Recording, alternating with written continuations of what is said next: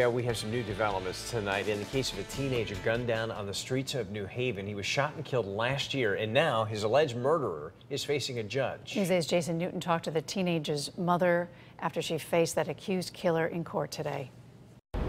Hard, very hard, to have someone that killed your son walk past you. Lisa Craggett sat inside a New Haven courtroom Tuesday, watching as the man accused of killing her 15-year-old son was arraigned.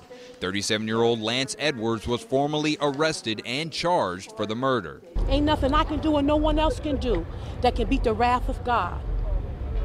So I'm gonna let God handle that. It was a triple shooting back in August in New Haven's Hill neighborhood. Craggett's brother and another man were injured inside a vehicle at the intersection of Vernon and Davenport.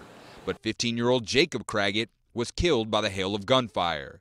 Craggett was also a cousin of a New Haven police detective. We take these cases very personally, and this case touched us a little closer to home because it affected one of our own.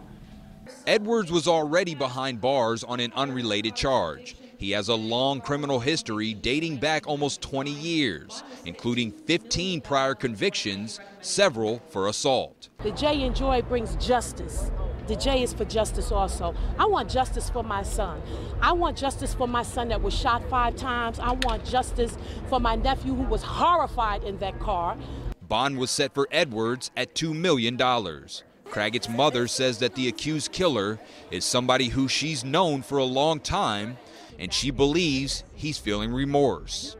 He knows us. He's known us for years. So he's being tormented. In New Haven, Jason Newton, News 8.